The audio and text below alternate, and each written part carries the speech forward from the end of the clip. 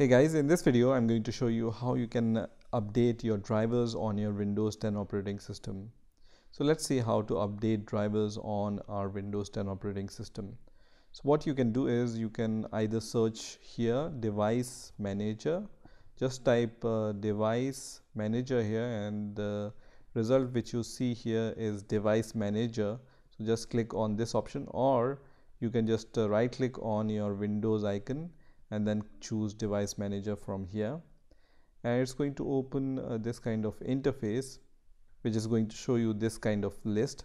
So let's say you want to update the display adapter driver, so you can just go to the display here and then just right click on the driver and then just choose update driver here. So first of all, you should try to update your driver automatically, which is going to update your drivers by just going to the internet and selecting the appropriate drivers for you. So let's say I will just click on this search automatically for updated drivers. It's going to search for that drivers, and it has searched for that driver, and you can see best driver for the device is already installed.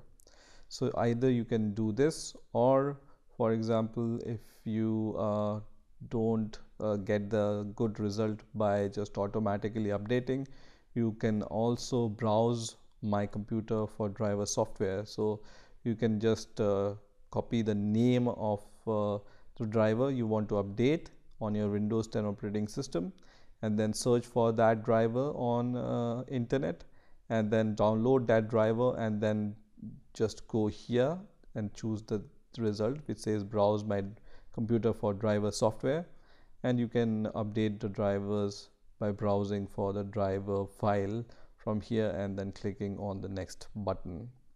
So the procedure is same for almost all the drivers here. So let's say I want to update the microphone driver, so just click on the update driver here, or also you can go to the properties here, and then you can go to the drivers and see the driver date. So if it looks really old, then it's time to update the driver.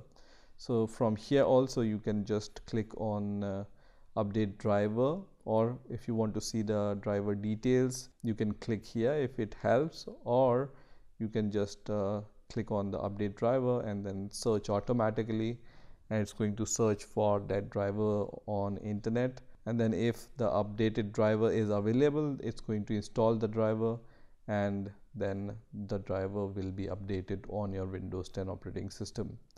So this is how you can update drivers on your Windows 10 operating system. I hope you have enjoyed this video, and I will see you in the next video.